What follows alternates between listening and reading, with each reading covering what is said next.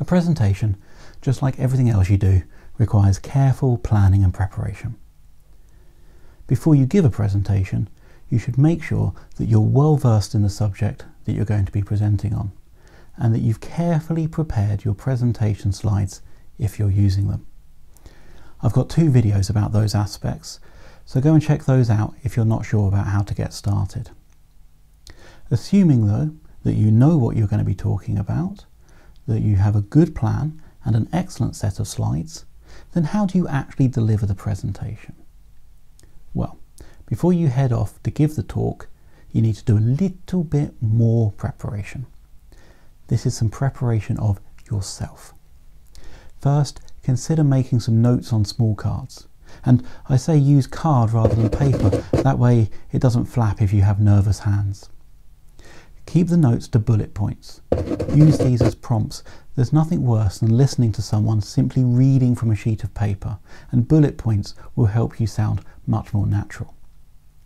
And now practice. Make sure you read through your presentation aloud. Use any visuals that you might be using in the real event, and if possible get a friend to help with this, or maybe try videoing yourself so you can see how you come across. Practice will mean that you don't need the cards so much, and this is going to help you feel much more confident when you're out there giving the real presentation. Once you're feeling happy, it's time to go and deliver your work to an audience.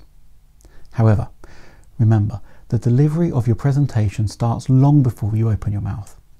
To start well, you should ensure that you arrive in good time and enter the room and approach the stage with a smile. This will help relax your audience, but it also produces endorphins that are going to help you relax too. Be sure to introduce yourself before you start talking, and then as you proceed through your talk, keep your body language open. Don't fold your arms, don't hide behind the lectern or face the screen or up behind your notes. Make eye contact with people in the room. If you're worried about this and them distracting you, then just look at people's foreheads. They'll still feel like you're looking at them, and then they'll engage more with your talk. Do make sure you look around the room. Don't stare at just one person. You don't want people to think that you're a bit creepy. Think about how you use your voice during your talk. Slow, deliberate sentences are good to make clear points, but they can become dull if the whole talk is slow. Keep an eye on your time and ensure that you reach a strong conclusion. You don't want to run out of time before you make your final killer point. Make sure that if you're using slides, you leave your conclusion up on the screen at the end. This is much more useful to the audience than the words "thank you" or a long list of references. And then, don't run away at the end, but thank the audience for listening, accept any applause, and smile as you leave the stage. If it's an assessed talk, you may be given feedback right away, so be prepared to make some notes or to answer questions before you leave. Of course, we all get nervous giving presentations.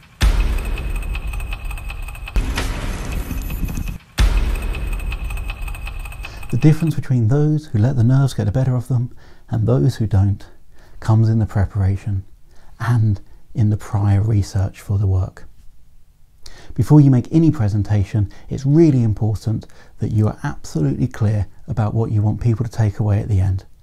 And if you do that, you'll enjoy it more, and so will your audience.